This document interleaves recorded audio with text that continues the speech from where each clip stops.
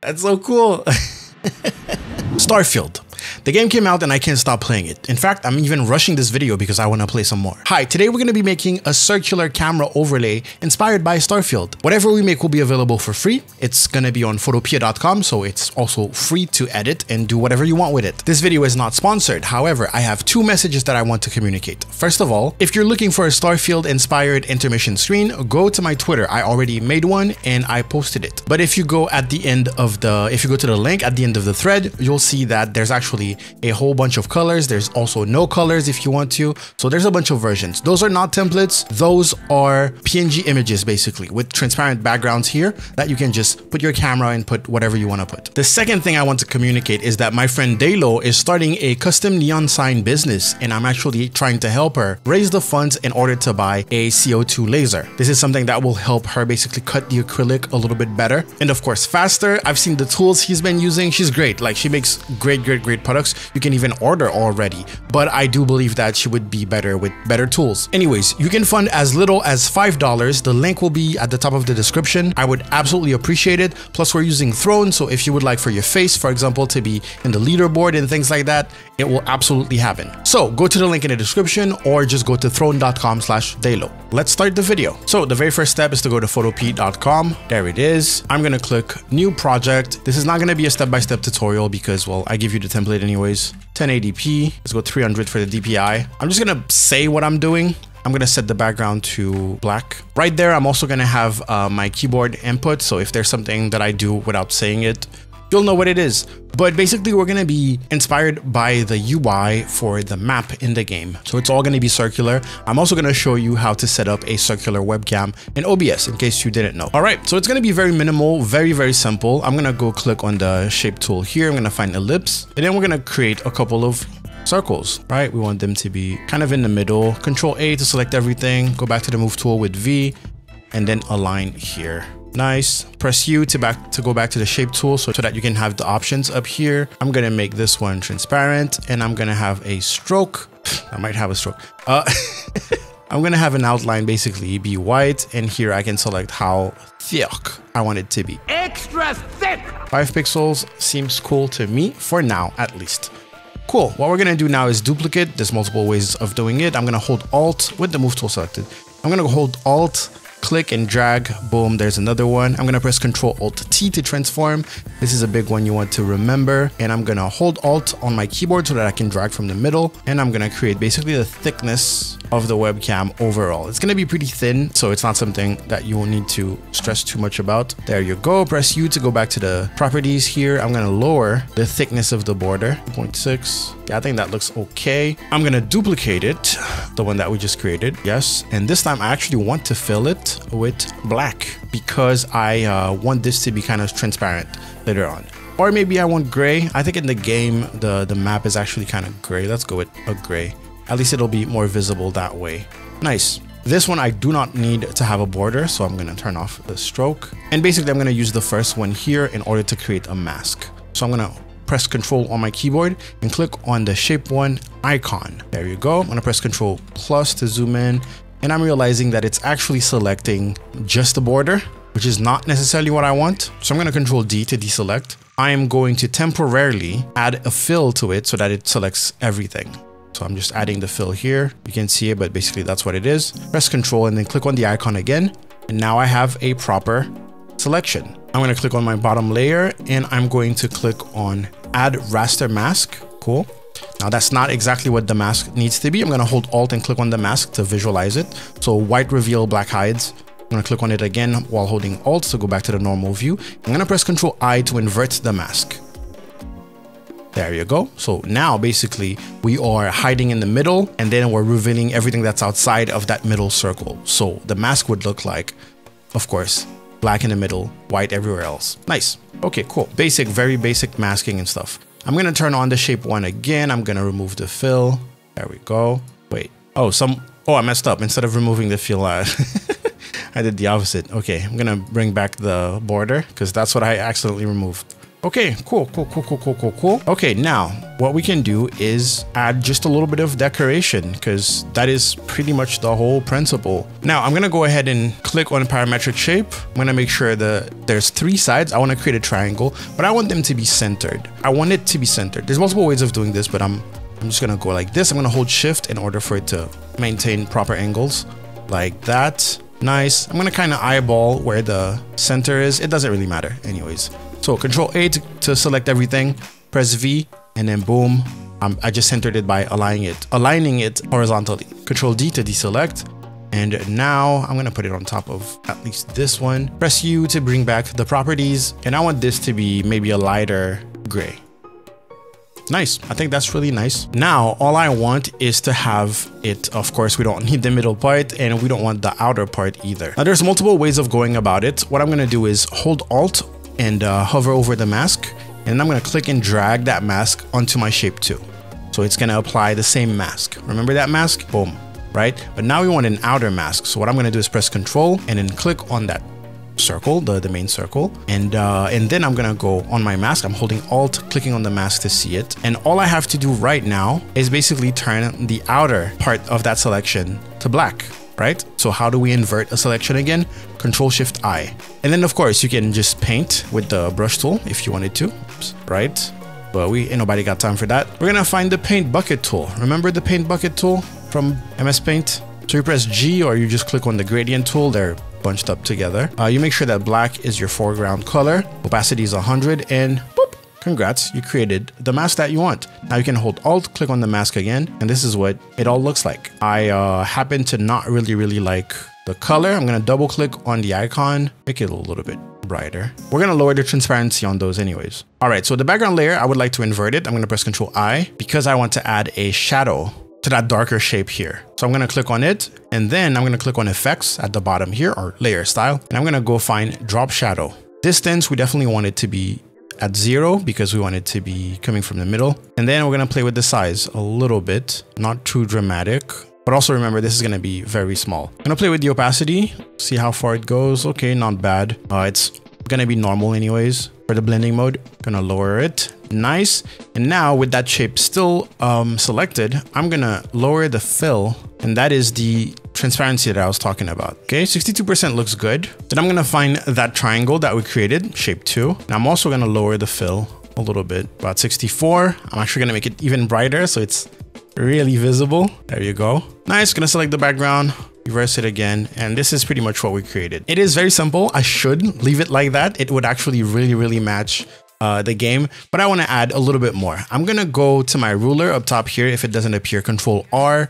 I'm gonna right click, I'm gonna go to %. That way I can drag the side here and bring something at 50%, bring the top here at 50%. So now we know where our middle is. And the reason why I wanna do that is because I wanna create some extra shapes. I'm gonna go to ellipse again, and I'm gonna zoom in, and I'm gonna hold Alt to drag from the middle. I'm gonna hold Shift to make sure that it's a perfect circle. Okay, that's cool. It created one with just a border. I'm gonna lower the border thickness here, but that's good. I'm gonna duplicate that one, hold Alt, click, drag. I'm gonna fill it with white, remove the border, hold Control Alt T to transform, and then hold Alt to drag from the middle. There you go. See how big that is? Okay, that's fine. I'm going to select both of those. I'm holding Shift, Control G to group them, V for the move tool, and then I'm basically gonna move this to one side like that. Then the second way to duplicate stuff is by holding Alt and then dragging. Clicking and dragging, sorry. I'm gonna use that here. I'm just gonna eyeball it. That looks good. If you wanna get rid of the guides, I think Control period is the button. It is not, I keep forgetting. But you can go to View, Show Guides. There it is. Oh, it's Control plus semicolon. All right, I like it, but I can probably add another one at the bottom. All right, in my quest to add more details, I'm gonna take this shape here, which is just an outline. I'm gonna duplicate it. I'm gonna Control Alt T, make it a little bit bigger like that. And then on the stroke options, I'm gonna make that smaller. And over there, where you see the line, I'm gonna create a dotted line. Nice. You could keep it like that if you want. I'm gonna create a mask so it appears only on top of that triangle shape. It was named shape 2. Hover over it, hold Control, click on the icon. So only the triangle is selected. Where was my dotted line? There it is. With the dotted line selected, you wanna create a mask. That's it. Now if you click away, it only appears there. I think that looks pretty fine. We can turn off the grids, Control minus to zoom out. Yeah, that's it. Very simple. You want to turn off the background, and then you want to go to File, Export as PNG, click Save, and call it whatever you want. Now, while we're here, we can also create a mask. Let me go to File, New, 1080p for the dimensions. Background, we want it to be black. And we are going to create a perfect circle in the middle. I'm gonna click, drag, holding Shift to keep it proportional. That looks okay. Control A to Control A to select everything. V to pick the move tool. And then you can align here, both horizontally and vertically. Control D to deselect, U to go back to the shape tool so you can see that you can fill this right there. Turn off the stroke, you don't need it. There you go. That's all you need to create a mask for your camera that you're going to use in OBS, basically. Remember the principles of white reveals, black hides? We're going to use the same thing. It can also be the opposite. OBS gives you that option. So, File, Export as PNG, Save. We're going to call this one Alpha Mask, even though technically it's a Luma mask. Now in OBS Studio, click plus, image, name it what you want, go to browse, find the image you just created, and there it is. That's how you add the camera overlay. You know what? I actually recommend you to put it to a brand new scene. In fact, I even recommend you to put your camera in another scene, and I'm gonna explain why. So new scene. This one is going to be just for the camera. Video capture device. I'm going to add the camera that I already have. It is so hot in here. And then we are going to add that camera. So scene 3, basically, we're going to add that to this scene. And the reason why we're doing this is that we're going to apply the filter, right? The mask, and we're just going to apply it to that scene and not to the camera. So if you want your camera widescreen and normal everywhere else, you'll be fine. You'll be fine. Scene. And we want the scene with the camera. Oh, wow. Beautiful. Now you can right click and go to filters, or just go to filters. That's right there with this selected. And you want to go to image mask blend. Is that what it's called? Yes, right there. Click OK. And then alpha mask color channel. You want to go browse, find your alpha, boom, boom, boom, boom, boom, boom, boom, boom. You did it. You did it. You have a circular webcam. Hi. You can modify it if you want it to be cropped in a little bit more by modifying this to be, well, smaller, basically a smaller circle. We want the camera overlay to be on top of it. So drag, drop on top. Nice. And now we can adjust by clicking on scene 3 and just doing a little bit of this and a little bit of that. We can fill it like this. Technically, I created it so that it would be more like that. So that's way it's more like me and it's less like you. And I know. And if you want to center your camera easily, right click, transform, center to screen, or press Control D. There you go. Just like that, you have, you manage, you did it. You have a Starfield inspired camera overlay. Now above everything, if you want this to be extra fancy, you can add whatever color you want. You can also animate it. You can also animate it in OBS. If you've been watching my videos, you'll know that you can do animations within OBS. You can maybe have animations triggered through StreamerBot, for example. Every time you get a follow, the thing rotates 180 degrees or 360 degrees. You know what? Let me quickly see how I would do that. So webcam overlay, I'm going to press Control E to edit, because this is where I'm going to have like rotation functions and things like that. Positional alignment, I would want that to be center. Okay, cool. It's going to bring us over there. That's fine. Right click, transform, center the screen. Remember that? Control D. There you go. And now I can right click on that scene, filters, move source, right? And the source that I want to move is the camera overlay. So this is the normal state. I'm going to scroll down and I'm going to click Get Transform. I'm going to duplicate this filter so that I can have the second movement, basically. Move source 2, doesn't matter, right? And this time for rotation, I can click on this, Control E, and I could type 360. So it would bring me back to the same thing, but basically it did a full rotation there. But now if I click close and I make sure that on move source 2, I click Get Transform. As you can see, rotation 360. I could have just typed it here too, right? I can turn this one on.